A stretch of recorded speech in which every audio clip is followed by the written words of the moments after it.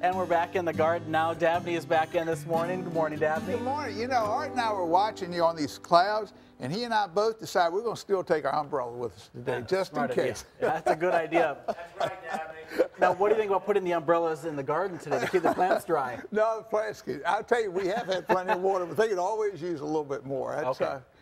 Yeah, talking about the garden, you know, because of the rains we've had, the weeds are popping up to beat the band. So, you know, this is a good time of year to get out into it. Shrubs, flowers, all of it. And the nice thing about it, because the ground is fairly damp, weeds come up very easily. And you know, it doesn't hurt to go out and pull them by hand rather than trying to see how many chemicals you can put out there. Do you want to use gloves though when you pull weeds?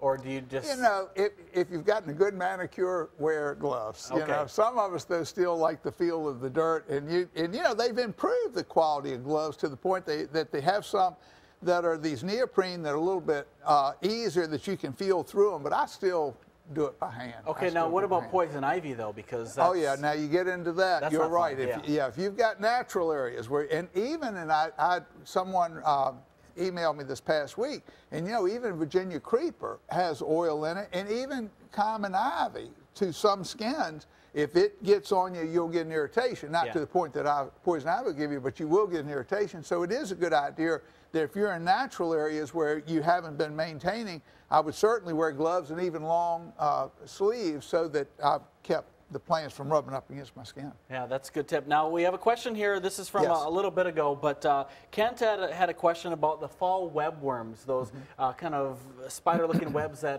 form in the trees. How do you get rid of those? What exactly are they, too? Well, you know, there's a type of moth. There's a spring canker worm. There's a fall. There's a webworm.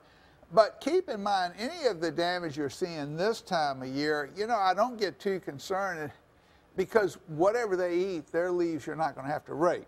Now, if they're unsightly, then there are sprays that you can buy to use. They're natural as well as chemical. But insects in the fall on deciduous plants, and of course, again, deciduous plants are ones that lose their leaves, and you're going to primarily see these in the trees.